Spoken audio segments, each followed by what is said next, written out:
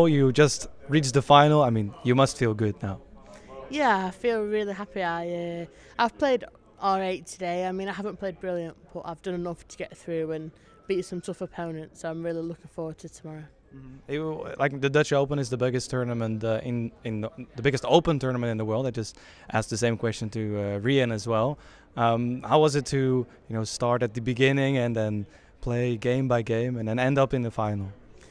It's my first time here, to be fair, and I've absolutely loved it. It's run really, really well, and I've enjoyed it. I think that's what darts is about: enjoying yourself, and see where the results get you, I suppose. Yeah, I mean, and it worked out. You played a semi-final against Kirsty Hutchinson. Now, did you think back about the Lakeside final, and you know that you had the game to beat her?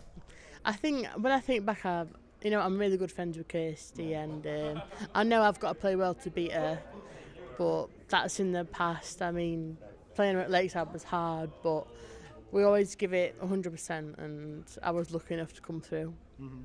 Tomorrow you are going to play for a big audience, maybe even bigger than on Lakeside because it's only a small room over there. Are you looking forward to play for a big audience now?